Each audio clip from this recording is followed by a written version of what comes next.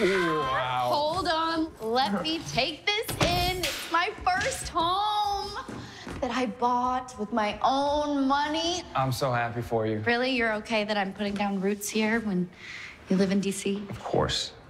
I love you.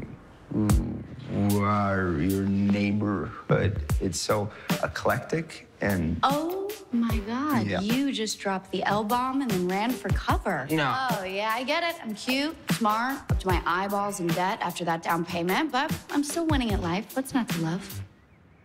Should we christen the place? Test out the countertops? That sounds amazing. But the countertops are acid etched and very expensive. What about the bathroom floor? Yes. Oh, you know what? That tile is original. What? You're so spontaneous. Come on. No. What? Seriously? I have to go into work. You're in the middle of a move. Garza gave you the day off. I know, and he would not bug me unless it was serious. Movers are coming in literally an hour where they don't even know where to put any of this stuff. Oh, but you will.